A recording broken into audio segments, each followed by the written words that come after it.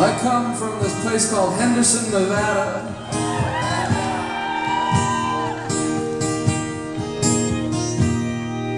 My parents moved there in the 40s, and they kind of stuck around there. And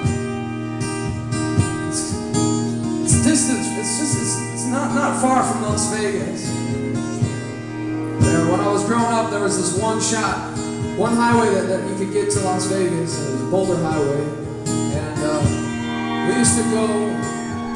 All my cousins and my aunts and uncles lived in Las Vegas, and so we would drive up Boulder Highway, and we would go visit my Aunt Joyce because she was my mom's sister, and she had a swimming pool. And when it gets 115, 120 degrees sometimes in the summer, and so that was the place to be. And I knew we were getting close because there was this sign outside, just about a mile away from Joyce's house, and it said, "Welcome to fabulous Las Vegas."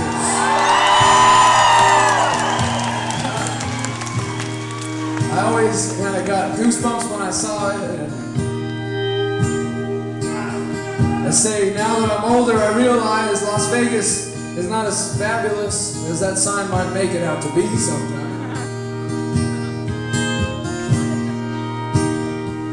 But no place could be. No place could be.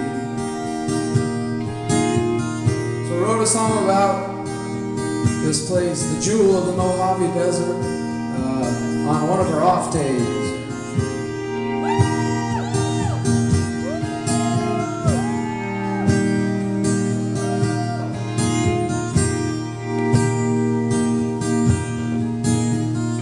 Woke up in a rusted frame of a burned out old DeVille.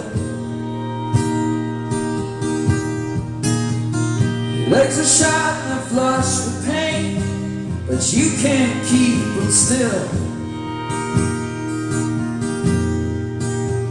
Sun sets and you're afraid of that itching in your skin. Stumble down the boulevard of neon-encrusted temple, looking for the grace of God in the arms of a fellow stranger. Disciples hand you catalogs of concubines. They stumble down the boulevard trying.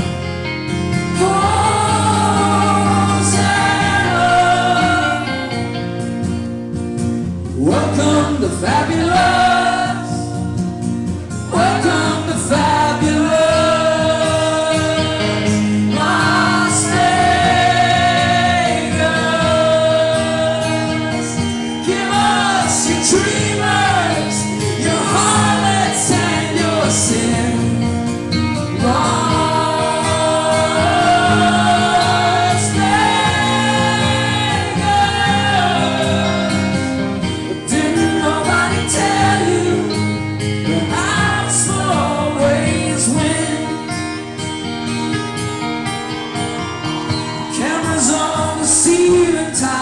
There's no place for you to hide.